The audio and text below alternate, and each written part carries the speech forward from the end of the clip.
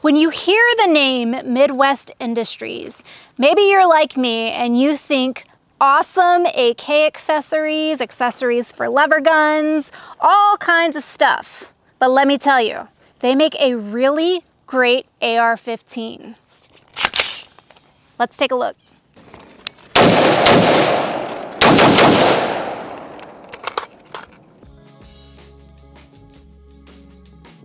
What's up, guys? We are here today to talk about Midwest Industries ultra lightweight AR-15 with a Criterion barrel.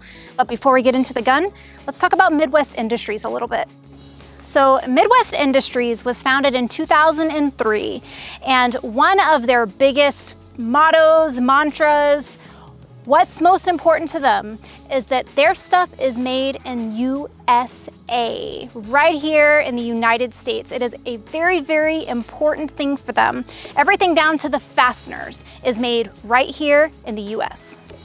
So another thing that they're known for is their warranty. It is awesome. Their customer service wants to make sure that your stuff is right. So we actually found Midwest Industries by looking for AK parts and accessories, which we'll put some videos up here of that stuff. But I really wanted to get my hands on one of their AR-15s and see if their whole gun was as good as their parts and accessories. So we have the ultra lightweight AR-15. It does have a Criterion barrel. And guys, it's actually much easier to tell you what isn't from Midwest Industries on this. So we're gonna throw a list up on the screen now of what on the weapon actually is theirs.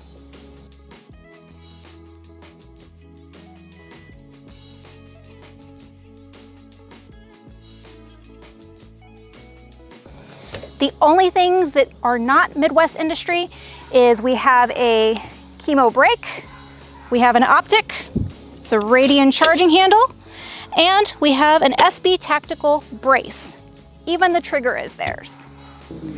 So let's take a closer look at this. So the DI system is Midwest Industry. The upper, the lower, the BCG, the handguard, which has the Picatinny removed on top, so it's M-LOK, helps with weight quite a bit.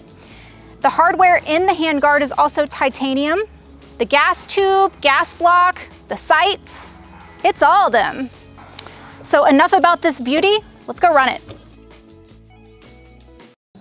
Okay, so we've been running this all day just to see if it functions well, and I can tell you that it has. I have a couple of mags with about 10 rounds in it each. I just want to show you how well balanced this is.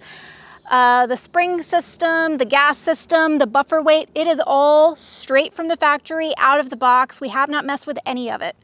Additionally, as a southpaw on a lot of my ARs, I will put a PDQ, or I specifically will look for ambi lowers, but we're gonna leave this one just how it is from the factory. So let's run this a little bit.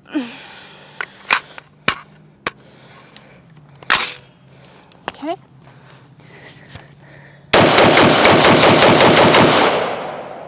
Okay. Weapon is clear. That range is fine. Okay. All right, I gotta do this.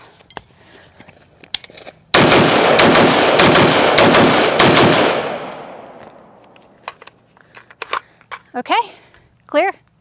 So we've been running this thing all day, and I do want to give you guys a disclaimer. It is 103 degrees in Texas. That's the actual temperature, not the feels like. The feels like is closer to like 110, 111. It is brutal out here today. But she ran like a dream. We didn't have any malfunctions. It's super lightweight too, which I love. We're running this one kind of bare bones with just the optic, but even when you throw a light or a laser or anything else on here, it's gonna be nice and lightweight. I think we forgot to suppress it. Let's go do that.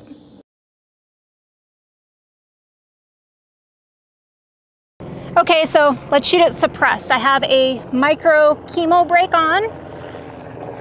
Weapon is clear.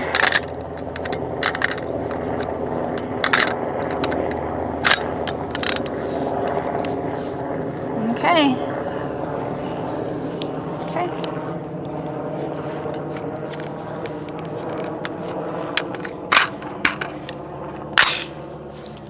right, let's see how much gas we get back from the 12-inch barrel.